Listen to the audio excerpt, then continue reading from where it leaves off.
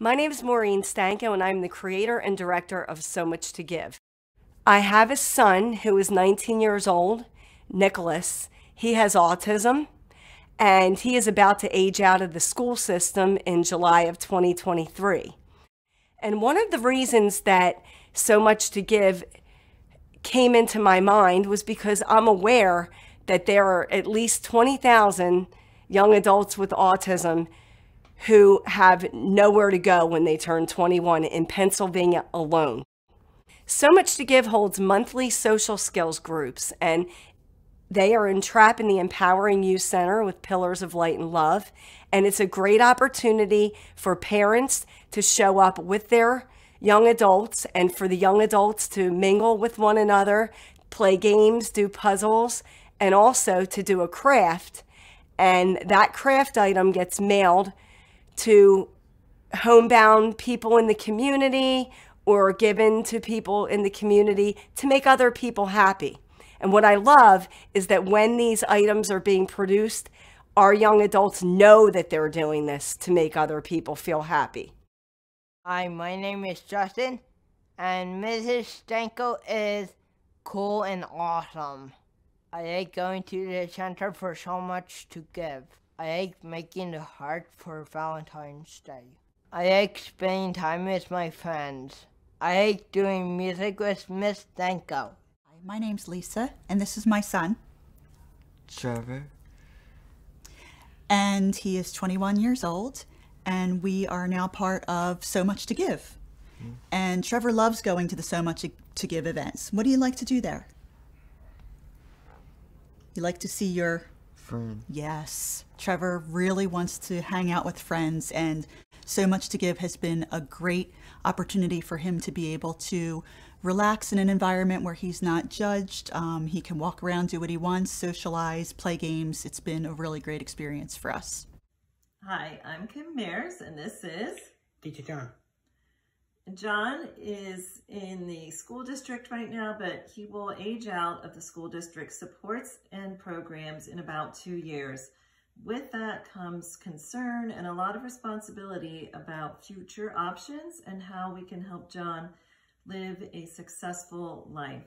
So Much to Give will help open doors for neurodiverse adults, and we are looking forward to supporting them in this venture.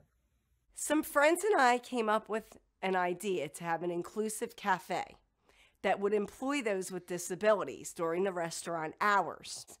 The plan would be for me as a certified health coach to work with young adults like my son Nicholas, who really wouldn't be eligible to be in the workforce. We would be able to work at the restaurant on off hours doing prep cooking, doing baking, rolling silverware, and doing all kinds of behind the scenes types of activities that would still be contributing to the entire restaurant cause. This way, all kinds of adults with disabilities would be able to contribute because they all have so much to give. An inclusive cafe would be wonderful because my son loves to get up and socialize with all the other diners, and knowing that he can do this freely and not be judged and have a great time because other people are there wanting to do that too.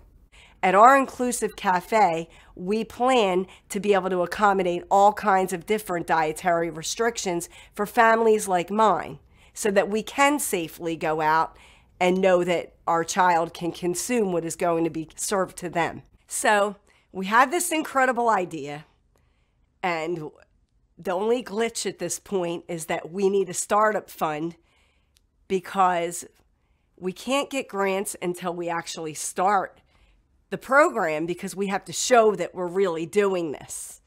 But we can't really do this until we have the funds. So what we're doing at this point is we're taking pledges, and if you are able to help out, we're not collecting the money right away, but if you feel like supporting and are able to support, we are taking pledges at somuchtogive.org. I think an inclusive cafe would be amazing in this neighborhood.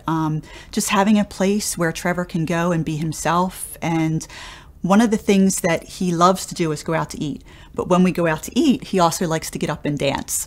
And so this would be really great for him to be able to just get up and do what he wants and sing and dance and make everyone around him happy. So it would really be great to have an inclusive cafe around where we could eat and enjoy a meal and dance while we're eating.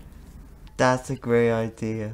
All of us in this world have so much to give. And by working together, I just know we can make a difference for families with special needs.